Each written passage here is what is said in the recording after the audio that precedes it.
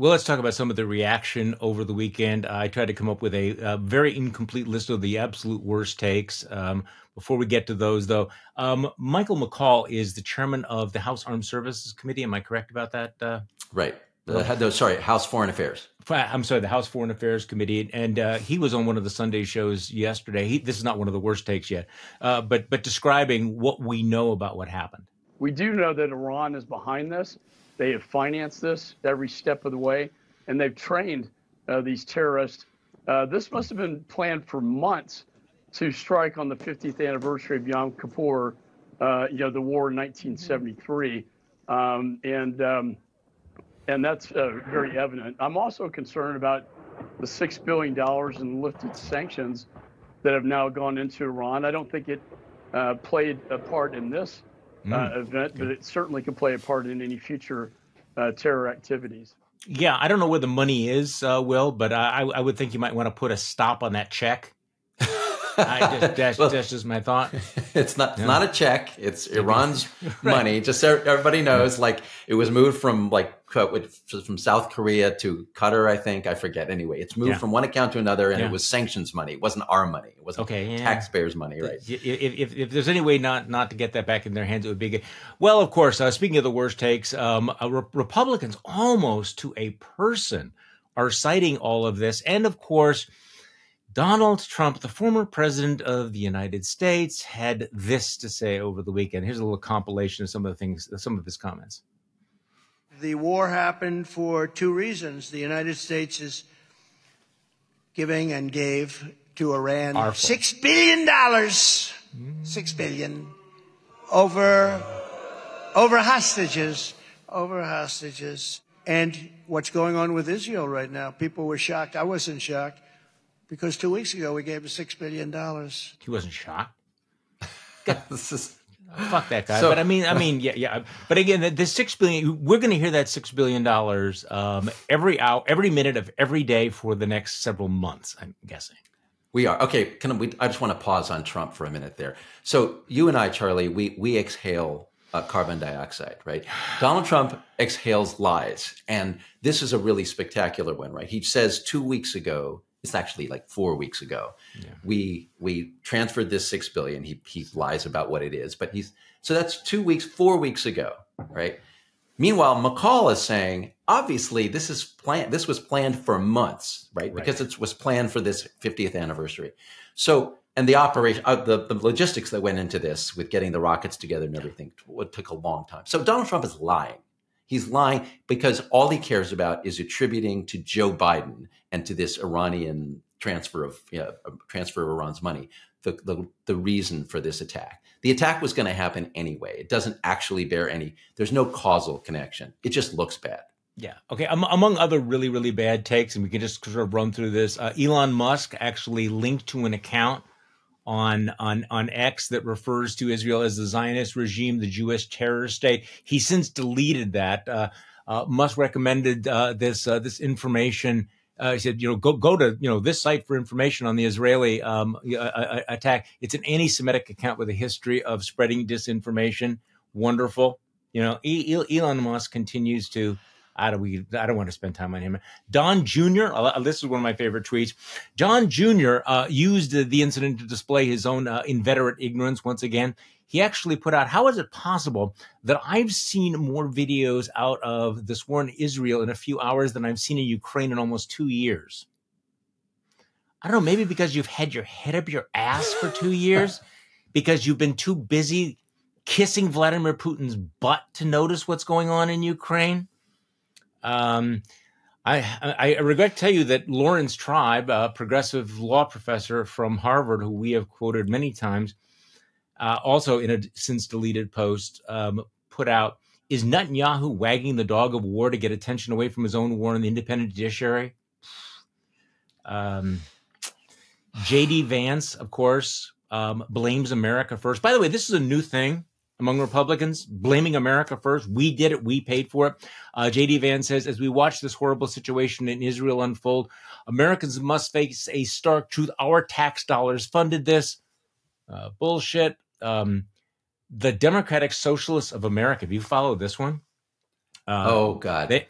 they're having a rally in support of Palestine. And this Democratic congressman named Richie Torres really went on a torrent this weekend, attacking the Democratic Socialists and his colleagues from the Squad for attacking Israel or blaming Israel. I don't know what Richie Torres' story is, but he is really outspoken. He said the New York City Department, DSA, Democratic Socialists of America, is planning to hold a rally tomorrow glorifying the terrorism of Hamas as resistance. And then he just, walks through how awful that is. So just a reminder, there is an element of the left that has been consistently anti-Israel and will blame Israel for anything. Yeah. So let me pull back from whether this is right or left and just draw a general argument. Yeah.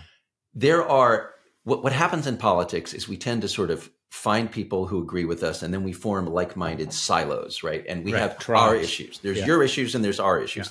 Ukraine, if you're on the right now, Ukraine is your issue, you lefties, right? Yeah. But Israel is our issue, right? So don't care about Ukraine, do care about Israel. Or I care about the Palestinian cause. And so even on a day when a bunch of Hamas terrorists went and murdered a bunch of Jews, I'm going to talk about Palestinian rights. Read the room, read the situation. Okay. And just to turn things around for a little bit, about 30 years ago, a Jewish settler went in and murdered 30 Arabs 30 Muslims who were praying in Israel, right? That would have been a really bad day for me to talk about, the importance of defending Israel against extremists, right? So, folks, I appreciate all the concern about Palestinian causes. Today is not the day for that. It's going to be really bad in the next couple of weeks as Israel goes into Gaza. And by the way, Charlie, this applies to us too, right? For those people who believe in Israel's right to defend itself and who recognize the threats to Israel, we mustn't lose our souls and we mustn't lose our perspective. And just because it is true that Hamas uses human shields does not mean that Israel should go into Gaza with no regard for civilian casualties as a result of its operations. Okay, here's a strange one. Here's a strange reaction. And I'm again, as usual, I'm anxious to get your take on all of this. Mike Pence, who, in case you forgot, is actually still in the race for president, Donald Trump's former vice president. Remember him? Remember Mike Pence? Who occasionally says things that you go, hey, that's wonderful. Well, he had this to say. It's very interesting. He had this to say in reaction to the attack on Israel this week. And listen to this. I also believe this is what happens when we have leading voices like Donald Trump, Vivek Ramaswamy, and Ron DeSantis signaling retreat from America's role as leader of the free world. Ooh, I really want to agree and applaud that. I all of my instincts, I have to say, they're all up there going, but then I go, wait. If we accept the argument that none of this, that this has been planned for a long time and it's hard to get into Hamas, I don't think that Hamas launched this because of anything that Ron DeSantis or Vivek Ramaswamy has been doing. I would be more than willing to blame this on Donald Trump, but I don't know. I'm not totally seeing this. And I thought it was interesting that Mike Pence, who's basically been handed this high lob to do what he does so well, which is just attack Democrats, that he decided to turn this on his fellow Republicans. I'm just the whole thing was puzzling me. What do you think, Will? So can I applaud Mike Pence here? Okay. I've been enjoying Mike Pence ever since about several weeks ago. He gave a speech about populism versus conservatism. It was great. Wonderful speech. Yeah. Pence has been in the process. I know everybody, there are a lot of Bulwark readers and listeners who despise Mike Pence. He stood next to Donald Trump. It's all true. But recently, Mike Pence has been on a Start to Express the Truth tour. Yeah. And so he's been acknowledging a lot of the stuff. He's right. But he had to take a partisan political shot. I guess I'm trying to have something of a consistent standard here. Yeah. Is that if your first reaction is to say, how can I score a political opponent against somebody that I'm running against? It's a little cringy, right?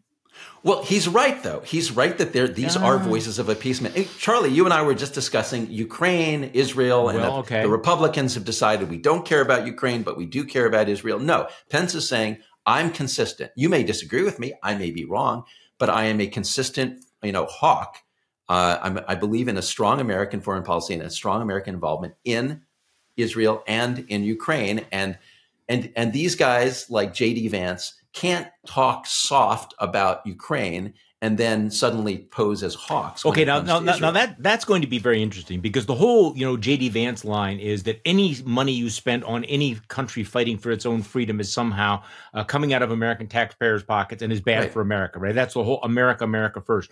So you're right. At some point, I think we do have to have a vigorous discussion about, you cannot say that it is wrong for us to support Ukraine and then pivot and say that we are a reliable ally of Israel. That if you have basically signaled we're withdrawing from the world and we will let, the big fish swallow the small fish because it's not our problem, then what message are you sending to Israel and to any other country that might fight for itself? I agree with that.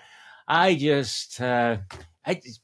trying to figure out Mike Pence's psychology. I mean, sometimes he is it's like Mike Pence woke up. He says, I'm going to run for president. I'm going to stand for these values. And then the next day, of course, it'll be something different. But okay. Well, but sometimes deeply flawed people make deeply true arguments, right? And that's just the way it is, right? So just because we don't like Mike Pence and because Mike Pence was a weasel for 45 years, right? So he's expressing Reagan conservatism. That is a legit point of view that ought to be heard here. Can I say one more thing here to undercut all of this causal analysis? Because I think it's all bullshit. I just think Hamas was going to do this anyway because they wanted to undermine peace, right? All the complaints that any kind of softness in the United States, Joe Biden, with the money to Iran, or appeasement among the Republican elite, right, affected what happened here in Israel. They ignored the obvious truth that Israelis themselves elected a parliament that installed a right-wing Likud government. The government of Israel is a right-wing hawkish government. Don't tell me that Hamas looked at what was going on in the United States and said, they're soft, so we're going to attack Israel, when Israel itself was electing a hawkish government. Hawkishness failed here. It failed.